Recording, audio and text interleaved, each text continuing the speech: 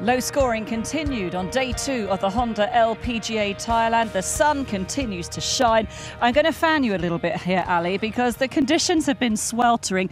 And it's interesting to see that at the top of the leaderboard, we've had long hitters win this championship, Lexi Thompson and Jess Corder, but it's not the long hitters that are at the top this week. No, so true. You've got Jenny Shin, Eun-Hee Ji, Lizette Salas, not known for their length. And you have to wonder if maybe the speed on the greens has brought those players with exceptional short games into the fray and maybe even things out a little bit here in the second round. It does, and it's a fantastic golf course to watch. There's always drama, whether you're on the 9th hole, the 18th hole, or the 15th for that matter. That's it, the 15th, a reachable par 4, the 18th, a reachable par 5, but tricky up by the green. Never a dull moment here at Siam Country Club on the old course. Well, we've had birdies, we've had eagles, there are plenty of highlights. Why don't we check them out now? We're Peter Donegan. Eun-Heui is a player who knows how to get it done around this layout. She won here in 2017, and this was an eagle putt at the 7th for Eun-Heui. One of the highlights in a round of 66, and she has put herself into the frame just 2 back. Hiding behind the trees, Austin Ernst, the world number 33. Her second shot to 6. What a good day it was for the American today. She made a birdie at 1, birdie at 4, set up another one here at 6, and then another one at 8 to go out in 32, home in 34. A 66 today for Austin Ernst, and she's put herself into the frame as well. She's 2 back at halfway. Another American, Amy Olsen, showed her class in the major championships in 2018. This is her second shot at the par 5 10th, one of the best we saw at the par 5 all day.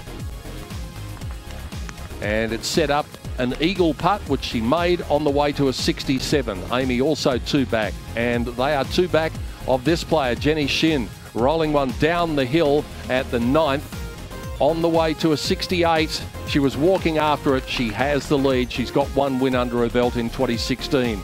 Minjee Lee, her third shot at the 10th. The Australian looked pretty much in command of everything she did today.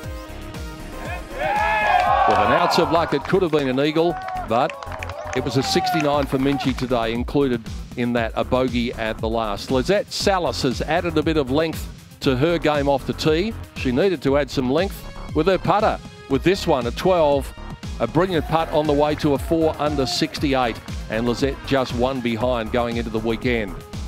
Eun-Hee Ji was the overnight leader at 9 under. So hard to back up a score like that the following day, but she was able to come up with some moments of brilliance, including that at 13 on the way to a 71, and she's just 1 back from the lead. And Danielle Kang also was one of the players at 1 under par for the day. But it's Jenny Shin rolling this one in at the last, and she will lead into the weekend at 11 under.